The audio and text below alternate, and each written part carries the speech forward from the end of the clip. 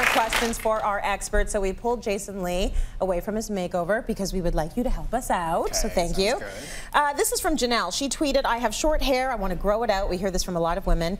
Do you have any advice on how to do it? I mean, this is really one of those questions that people ask all the time, and I think it's more because people are always scared to cut their hair from long to short for this reason, because there is a process when you grow out your hair, and the process is, if you have really, really short hair, you have layers, you really want to grow the top part out longer first. Almost you want to get to like a bob length, like kind of what I have. And so how you do that is you go into the salon and you have your hairdresser just constantly cutting out the back. So you'll be doing that until this part here grows out. Once you get to the bob length, then you have the weight for it to go past the shoulder. So you're going to say to your hairdresser, I'm not going to see you for 8 to 10 months. Yes. You're not going to touch your hair. Yes. You can message them on Instagram. You can say hi that way. But you're going to stay away. Yeah. You're going to stay away. And then once you get past the shoulder, you're going to then go back in and start cutting some soft layers throughout the hair. And that's going to create a longer line. And that's how you grow out your hair.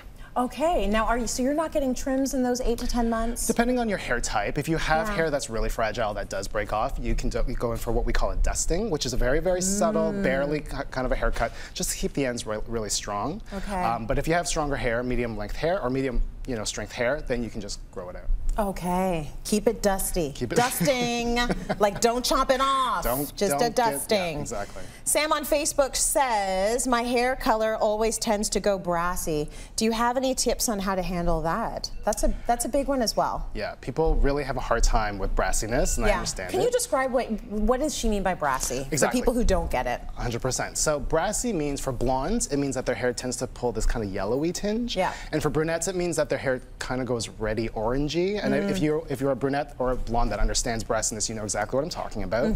So with blondes, there's usually two reasons. One, either the colorist has not brought your hair blonde enough so it sits underneath the yellow tone, and that you want to use a purple shampoo with. And purple, for some reason, neutralizes the blonde, and it just makes it look like a really pretty blonde. Yeah. Other people who have really light hair and their hair is really porous, the water residue, just over time between your colors, it'll make the hair kind of yellowy, and then you want to use like a clarifying shampoo to just help remove some of that. Okay. And for brunettes, that goes orangey, you ultimately want to use, they have these great mousses out now that are kind of like a bluey greeny tinge, which kind of sounds scary, but it neutralizes that orangey red tone, and that's how you get more of a natural brown. That's what all those colored products are for, right? 100%. To balance it all. Vanessa says, I have curly hair and it always looks like a triangle because I'm scared to cut layers in. I've had curly hair before, and it does go in a triangle if you don't tame it or train it properly. So what do you need to do to get rid of triangle head? Right. I mean, it's every curly haired person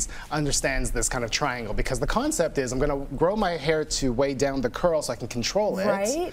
But we're kind of at a time now where it's okay to embrace a curl, and a little bit more movement is great. You don't want your hairstylist to cut straight lines, like a straight haircut. So how they would approach my hair or somebody with straighter hair, that's not how you want to approach curly hair.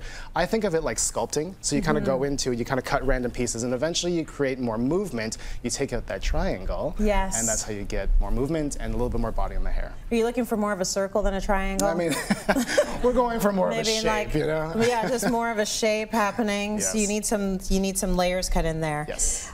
Tamara says, I'm now at the stage where I have a lot of gray hair, especially around my face. I'm at the salon all the time, every 2 to 3 weeks, touching up my roots. It is time consuming. It is expensive. What can I do?